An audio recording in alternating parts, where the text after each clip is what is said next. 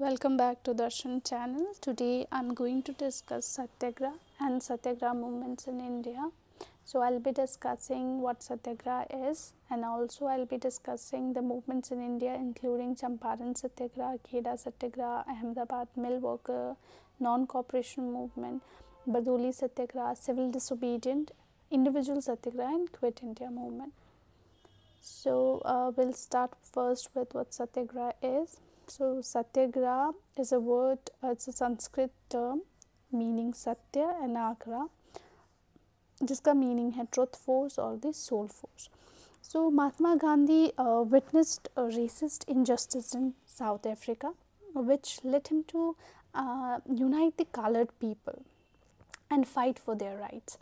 So initially जो term था सत्याग्रह that was not used, rather it was passive resistance. तो उन्होंने ये term लियो टॉल्स्टॉय से लिया था, who is a Russian writer. So he is a Russian writer and he also won Nobel Prize in literature and Nobel Peace Prize also.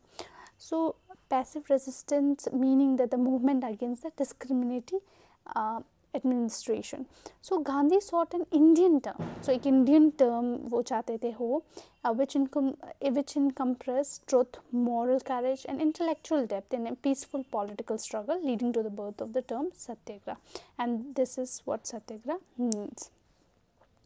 Now, what was the main aim of Satyagraha, right? So the aim of Satyagraha is to achieve social and political change through non-violent means rooted in the principle of seeking truth and justice. So there are certain points, जैसे Indian Opinion जो था, that was a newspaper, एक newspaper established by Gandhi himself in 1903 and it was in South Africa. So इसमें सत्याग्रह को कैसे describe किया? Firmness in a good cause. In Young India, again this is a journal. So 1919 से लेके 1931 में था, and in that it was pointed as the law of self-suffering. In Hind Swaraj, or you can also call it as home rule, again a book in 1909. So it is a book in book by Gandhi in 1909 में लिखा था. उसमें सत्याग्रह को describe किया है, sacrifice of self is superior to sacrifice of others. So Satyagraha movements in India में, so we will be talking about the first one, that is the Champaran Satyagraha, and it started in 1917. So Champaran Satyagraha in April 1970, Gandhi visited Champaran. So again it is a small district in Bihar. In response to the farmers' plight, he was invited by Rajkumar Shokla, who was a local leader there, and Gandhi first hand saw the suffering of the farmers. So what he did was he started gathering information and he started organizing meetings with the farmers, and he also encouraged the farmers to fight against it in a peaceful way. So he encouraged the farmers to resist the injustice. First step itself is to resist the injustice, and then he filed petition, we are holding meetings and spreading awareness. So the thing was, initially British authorities responded with, so British authorities were even such that they arrested Gandhiji at that time. So the British government eventually appointed a commission to investigate the grievances of the farmers, and the Champaran Satyagraha था किस चीज़ के बारे में, right? So this movement resulted in the abolition of Dinkatya system. So they wanted Dinkatya system to be abolished. Now for that we need to know what Dinkatya system is. So let's see what Dinkatya system is. The British established indigo plantation in indigo plantation meaning indigo जो आप die में use किया जाता था, colour form में use किया जाता था, उसके लिए है. So British established indigo plantation in Bihar where farmers were forced to grow indigo instead of fruit crops.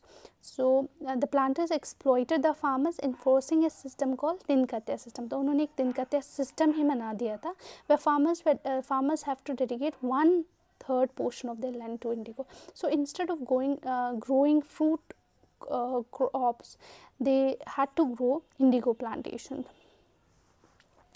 So उसके बाद farmers were also paid very little for their produce, which was sold at a higher price in Europe.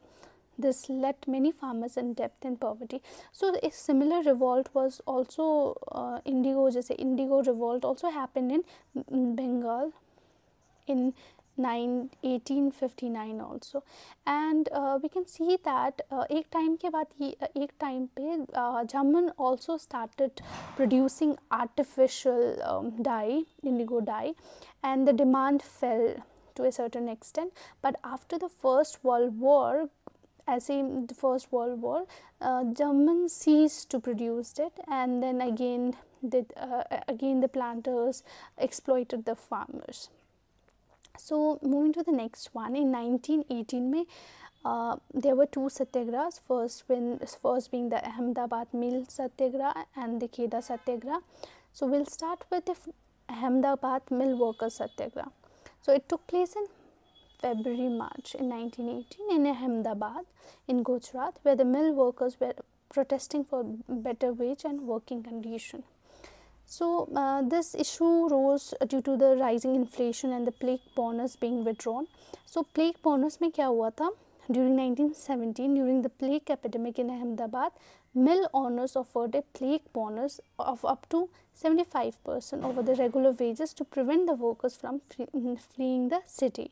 Once the epidemic passed, the owners attempt to continue the bonus, but the workers insist on its continuum, arguing that the cost of living remained high. So that was the thing, and they were not given good wage. So if you see that they were only paid 5 rupees per month for 70 hours of weekly work, and their work include 12 to 15 hours of work, and it also include force level on women and children as well. So that was the condition at that time. So the workers demanded for 50%. So there was this thing कि there was this workers who were demanding कि 50% wage में increase होना चाहिए, but then the owners were only 20%. So owners were willing to give 20%, whereas the workers were asking for demanding for 50% wage increase. And at the same time they also wanted कि over time अगर कर रहे तो पे किया जाए, या फिर जैसे वीकली हॉलीडेज हो या 8 hours of working hours हो. So certain things, right? So Gandhi ji advocating for justice suggested satyagraha and meditate between workers and the mill owners. So the negotiation जो था negotiate किया था workers और जो owners के बीच में वो fail हो गया था, and उसके वजह से Gandhi resort to hunger strike. So again hunger strike is also a form of satyagraha, right? जहाँ पे you are giving yourself suffering, so that is again a form of satyagraha. To support the workers cause demanded a 35, so ना 50% और बीच में, so he wanted like at least 35% का हो hike. तो सत्याग्रह the mill workers, so the mill owners जो थे वो agree कर गए थे. 35% of the original demand was met, including 20% wage hike also. This satyagraha demonstrated the effectiveness of non-violent protest. So again through non-violent protest they were able to get 35% hike, 35% of the original and 20% of wage hike. Now moving to the next one is Kheda Satyagraha, which also happened in 1918. So it was in Kheda, a district of Gujarat. वहाँ पे problem था drought and crops failure का 1917 में, which devastated the local economy and left farmers unable to pay their taxes. Now despite the dire circumstances, the British government insists on collecting land revenue taxes, leading to widespread unrest among the farmers. Gandhi was invited by Kheda to support their cause, and he called for the non-violent resistance against the tax collection. So again he mobilized the farmers and other people, other local people, and एक non-violent resistance उन्होंने start किया था, या सत्याग्रह उन्होंने start किया था वहाँ पे भी. He also encouraged the farmers not to pay taxes and to peacefully resist the authorities. So that was one thing. Now mobilize the local, okay, so this is then and then Keda Satyagraha in 1918 में the movement was characterized by peaceful protest and non-violent civil disobedience reflecting Gandhi's philosophy of Satyagraha. The British authorities responded with arrest, and so again they used to arrest Gandhiji and the local people, and then they also confiscated the lands and the property from the non-compliant farmers also. Satyagraha gained widespread public support, drawing attention to the farmers' plight across India. The British government eventually agreed to suspend. Now again it was a successful event, एक successful moment था जहाँ पे they suspended the tax collection in Kedah for that year. The government also promised relief measure for the affected farmers, including debt relief and assistance with the future agriculture planning. Next we have non-cooperation movement 1920 से लेके 1922. So the movement was in 4th September was on 4th September by Gandhiji in 1920 as a response to the British atrocities, particularly the Jallianwala Bagh massacre in 1919 and the Khilafat issue. So Jallianwala massacre everybody must be familiar with, which happened in 1990. So people gathered in Jallianwala area for the Baisakhi fair, and around 1500 people died at that time, was killed at that time. And in the Khilafat issue, it is again a sanction placed on the Turkish Empire after the First World War, so again they were against it. So the movement aimed to attain Swaraj, self-rule, and bring the British government to its knees by withdrawing Indian support for the British institution and good. Non-cooperation movement में क्या क्या चीज़ें था? So they started boycotting the British goods, school, colleges, law courts and civil services, and they also जैसे started promoting the Swadeshi good, meaning the local goods and all, and surrender of titles. So again Rabindranath also surrendered his title, जिनको knighthood मिला था, so he surrendered his title, and Britishers also used to give awards and all, so they wanted कि ये जो titles and awards है वो surrender किया जाए. Encouragement of Indians to leave government jobs and boycott elections to the legislative councils. So that was the thing in non-cooperation movement. The also included the movement fostered a national awakening and unity among the Indians, significant economic impact on the British industry due to the boycott of British clothes and goods. Obviously Indians अगर boycott करते हैं तो there was certain sort of economic impact also. The Indian National Congress transformed into a mass political party. So there were certain setbacks also. The movement saw an instance violence in the Chauri Chaura incident, where a violent clash led to the burning of the police station, killing 22 policemen. Despite this premature end, the non-cooperation movement set the foundation for the future mass movement and mobilized millions of Indians in the struggle for independence. It marked the beginning of Gandhi's leadership in the national movement and laid the groundwork of Indian freedom struggle. So that was the setback. Now moving to the next one, we have Bardoli Satyagraha, which happened in 1928. So this Bardoli Satyagraha was not led by Gandhiji but rather by Sardar Vallabhbhai Patel in 1928 in Bardoli, Gujarat. It was a response of 30% hike in the land revenue imposed by the British government despite poor crops, yield and flood affecting the area. Farmers refused to pay the increased tax, initiating a non-violent satyagraha under the Patel's leadership. The government responded by confiscating land, cattle and properties of protesting farmers. Sardar Patel organized a structured campaign with volunteers helping farmers to resist non-violently. So again it was led by Sardar Vallabhbhai Patel, again against the hike in the land revenue. And यहाँ पे we can also see that women played a significant role addressing the meetings and encouraging farmers to remain steady first. The movement gained widespread attention and the British government was forced to set up an inquiry. The tax hike was eventually rolled back and confiscated properties were returned to the farmers. So Sardar Patel का जो term Sardar है, so earned his title Sardar for this leadership in the successful satyagraha which led later boasts the Indian national movement as well. So this is one more Satyagraha. And next we'll be talking about the civil disobedient movement. Salt Satyagraha, Dandi March, ये सब ऐसे इसमें आते हैं. So civil Satyagraha again started by Gandhiji in 1930 with the objective to resist British colonial rule through non-violent means. Salt Satyagraha या सत्याग्रह या salt march जो 1930 में हुआ था is a simple act of defense against the British salt tax. So again salt के ऊपर भी we supposed to give taxes and all, right, where Gandhi and his followers marched 240 miles to make salt. So again यहाँ पे भी there was refusal to pay taxes, boycott of British goods and service, non-cooperation with the colonial laws and authorities. Now let's see what Salt Satyagraha was.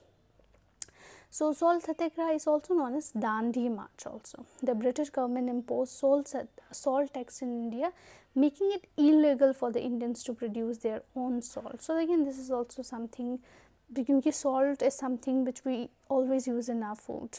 Dal banate salt, we use anything, kuch bhi banane, we use salt. And in India it was considered illegal for the Indians to produce their own salt. The tax was seen as particularly unjust, as salt is the basic necessity. Gandhi sought to challenge the salt tax as a part of larger campaign of civil disobedience. He believed that breaking the salt law would unify Indians against British operations. Now march to Dandi.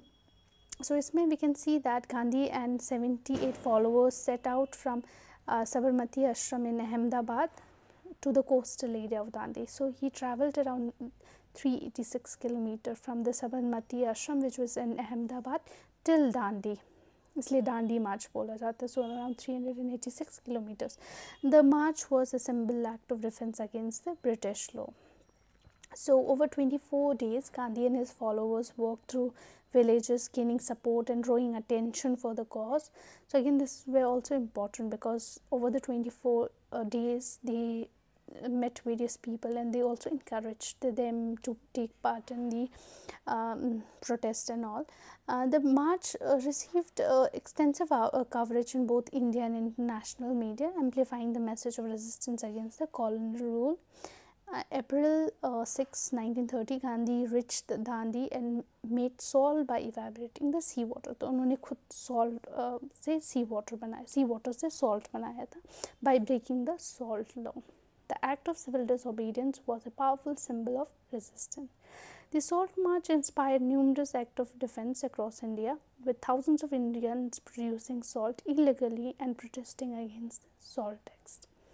So the British authorities responded with repression, arresting thousands of participants, including Gandhi himself was also arrested at that time. There was harsh treatment of peaceful protesters. Now again this were all highlighted, highlighting the struggle of the Indian independence. So it got in global attention at that time. The Salt March became a symbol of non-violent resistance and galvanized widespread support for the independent movement. The event marked a significant increase in nationalistic fervor and led to the greater participation from various sections of society in the struggle of independence. The British authorities responded with repression, arresting thousands of participating, including Gandhi, on May 5, 1930. And Dharasana Satyagraha was also carried out peacefully under Sarojini Naidu's leadership. So again by the it is against this salt tax, against salt tax. It happened in conclusion of the salt tax. जैसे salt tax सत्याग्रह खत्म होने वाला था तब ये start हुआ था Dharasana Satyagraha. Again in Gujarat, because this one Dharasana is adjacent to the Dandi area, right? तो इसलिए Dharasana Satyagraha बोला गया. And then Lord Irwin and Gandhi negotiated a settlement in the Gandhi-Irwin Pact, which happened in 1931. So this Satyagraha was in 1930, in the 1930 only, and this pact, Gandhi-Irwin Pact, was in 1931, before the second round table conference. So यहाँ पे इन्होंने demand किया था कि 90,000 जो political prisoners थे उनको release किया गया था, and the ban on the Congress was also lifted at that time. Gandhi suspended the civil disobedient movement and agreed to take part in the second round conference, and was again, after participating in the second round conference, he was disappointed and resumed the movement. He was later on again arrested and kept in Warada prison. So Warada prison is in Pune. It is in Pune, and it is one of the largest jail in South Asia, and built by Britishers, obviously. Now moving to the individual. So individual, as the term suggests, we are talking about individual people, right? Individual person. On 17th October 1940, Gandhi officially inaugurated the individual Satyagraha. So इसमें Vinoba ji, and then this we have Jawaharlal Nehru, were the first and the second Satyagrahis. So they were the Vinoba and Jawaharlal Nehru were the first and the second Satyagrahis at that time. The objective was to demonstrate India peacefully opposition to war through individual act of civil disobedience rather than mass movement. So again, यहाँ पे we were talking about individual person rather than the mass movement. So Satyagraha gave speeches. Satyagrahis gave speeches, just Jawaharlal Nehru has speeches and statement against the war and British rule, followed by their arrest again. The movement aimed to first one to have right to free speech, and then also to show that India were not supportive of the war at that time. In 1941, over 20,000 Satyagrahis were being arrested. Although limited in scope, individual Satyagraha laid the groundwork for the Quit India movement in 1947. So this was again one of the important Satyagraha. Now moving to the last part, that is Quit India movement in 1947, before the independence in 1947. So क्या हुआ था in Quit India movement? The Quit India movement was Gandhi's last attempt at Satyagraha, and it was triggered by British unilateral declaration of war. So Britain declared the war on Germany at that time, and which included India without consulting the Governor General. So that was the major problem, that that Britain declared the war on Germany without the consultation of the government at that time, and this led to the conflict and imposition even of the martial law. So यहाँ से the movement जो हुआ था, it arose the movement arose from Indian leader outrage. It began to drawn into conflict and the imposition of the martial law. And in 1942, the Congress Working Committee passed the Quit India resolution. So in 1942, Quit India resolution पास किया गया था at Gowali Tank Maidan in Mumbai.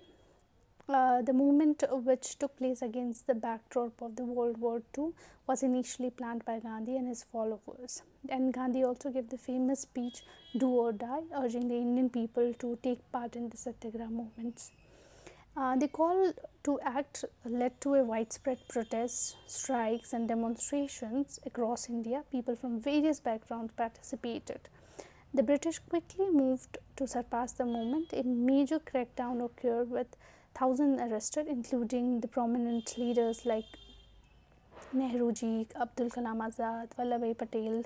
Those people were also arrested, leading to a leaderless movement.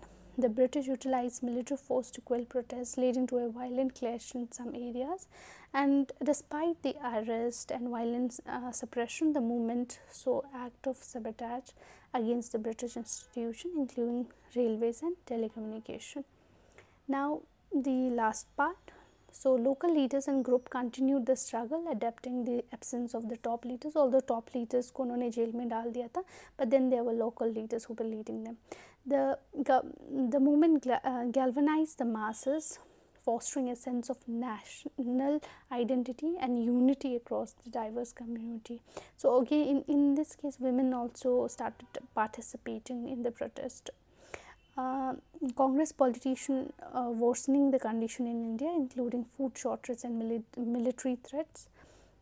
Now Gandhi urged the British to leave India, declaring it's in the magazine Harijan. So again, this is magazine, and if they could not do so peacefully, they would leave it to anarchy. And this is it for today. Thank you so much for watching. Do like, share and subscribe.